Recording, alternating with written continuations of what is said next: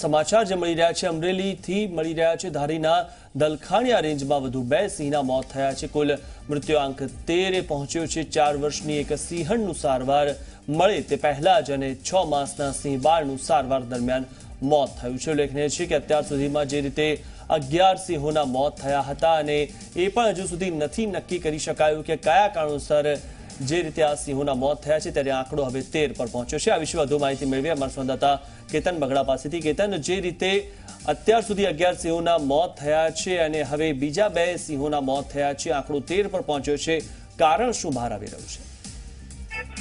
જી, છેલ્લા 8 દિવસથી ધારીના દલખાણિયા રેન્જ તેમજ અન્ય વિસ્તારમાં 11 જેટલા સિંહોના મોત થયા હતા। ત્યારે થોડી વાર જ પહેલા મળતી માહિતી મુજબ જે 4 વર્ષની એક સિંહણ છે તેનું સારવાર મળે તે પહેલા જ મોત થયું છે, જ્યારે એક 6 માસનું સિંહ બાળ છે તેનું સારવાર દરમિયાન મોત થયું છે। આમ સિંહનો જે મૃત્યુનો આંકડો છે એ 13 પર પહોંચી ગયો છે અને વન વિભાગ હજી સુધી જે નક્કી નથી કરી શક્યું કે આ સિંહના મૃત્યુનું કારણ શું છે, કઈ રીતે। હજી લેબોરેટરી જે ચેકઅપ માટે જેને સેમ્પલ સિંહોના મોકલવામાં આવ્યા તેનું પણ રિઝલ્ટ આવ્યું નથી। ત્યાં વધુ આ 2 સિંહના મોત થતા જે સિંહ પ્રેમી છે તેમાં શોકનું એક મોજું ફરી વળ્યું છે। જી આભાર કેતન, માહિતી આપવા બદલ। તો જે રીતે હજુ સુધી નક્કી નથી થયું કે 11 સિંહના મોત કઈ રીતે થયા, બીજા 2 સિંહના પણ મોત થઈ ગયા છે।